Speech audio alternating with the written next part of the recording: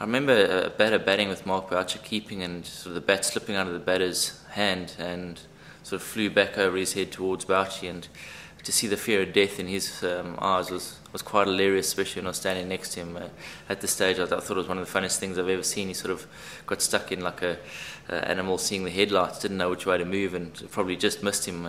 Pity it didn't hit him. I think it probably would have been the funniest thing in the world. Go for gold. Be a Knight Rider.